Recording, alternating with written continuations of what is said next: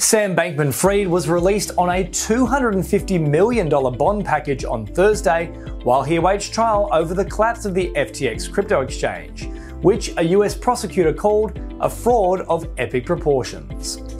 Federal prosecutors in Manhattan have accused the FTX founder of stealing billions of dollars in customer funds to plug losses at his hedge fund, Alameda Research.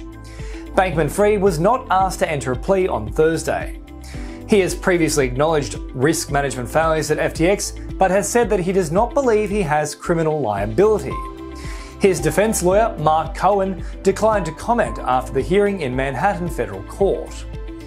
US Magistrate Judge Gabrielle Gorenstein set Bankman-Fried's next court date for January 3, 2023, before US District Judge Ronnie Abrams, who will handle the case. Right now, Kalkine is offering a 7-day free trial on its premium research reports. Get access to data-driven market insights combined with an in-depth analysis on financial markets across the globe. Don't miss it. Subscribe for the free trial now. Bankman-Fried founded FTX in 2019, and a boom in the values of Bitcoin and other digital assets propelled the exchange to a valuation of some $32 billion earlier this year, making the Massachusetts Institute of Technology graduate a billionaire several times over, as well as an influential donor to US political campaigns. In granting him pre-trial release, Gorenstein said Bankman-Fried had achieved sufficient notoriety that it would be impossible for him to engage in further financial schemes or to hide without being recognised. After Thursday's court appearance, the one-time billionaire was surrounded by photographers as he exited the Lower Manhattan courthouse and entered a black SUV. He sported facial stubble and a grey suit, a far cry from the shorts and t-shirt he became notorious for wearing in public appearances whilst running FTX.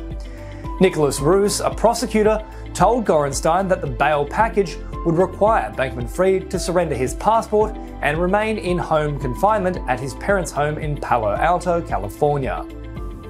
He would also be required to undergo regular mental health treatment and evaluation. Roos said that while Bankman-Fried had carried out a fraud of epic proportions, he had no history of flight and his financial assets had reduced significantly.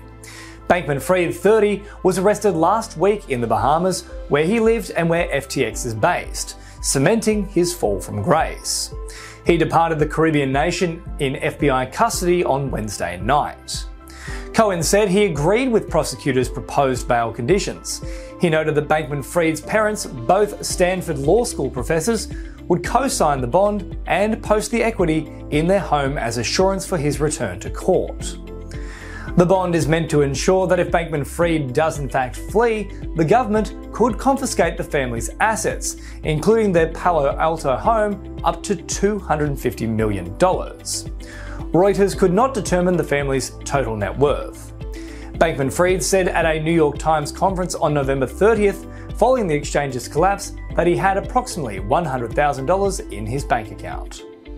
Alright, that's all for this video, but let us know your thoughts in the comments below and don't forget to like and share. For more content, you can subscribe to the channel and press the bell icon. I'm James Preston, reporting for Kalkine Media.